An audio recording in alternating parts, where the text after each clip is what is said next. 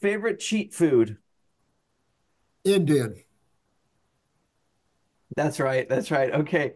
Do you have a morning routine? I do. I'm out meditating at 6, 5:30 or 6. Then I have someone that works for me full time because I have a lot of gardens and stuff and weeds and stuff. And so he's there about 8. So I'm opening up the gates and garages and everything about that time. And then I wait till the woman in the other bedroom gets up and then morning time hello. And then I'm off to work. Wow. Is there a specific type of meditation that you do? You know what? I try to live it, be it in every moment. In other words, I just don't go in and say, I'm going to meditate right now. Really?